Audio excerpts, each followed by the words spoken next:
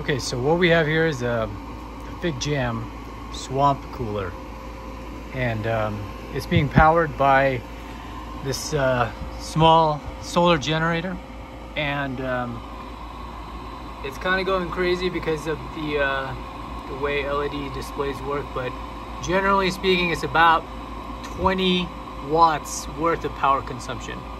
So for this battery we've got about 300 or so watt hours, so you know, theoretically this could last for about 15 hours if you run it down from 100% to 0%.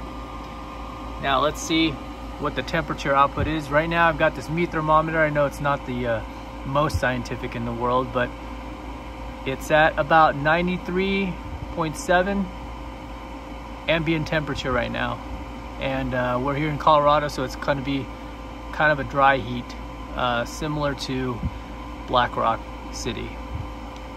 And this is outputting. Let's see what happens. It's about 93.7 degrees, past 10 degrees, still coming down. 93.8, past 20 degrees now. Pretty incredible.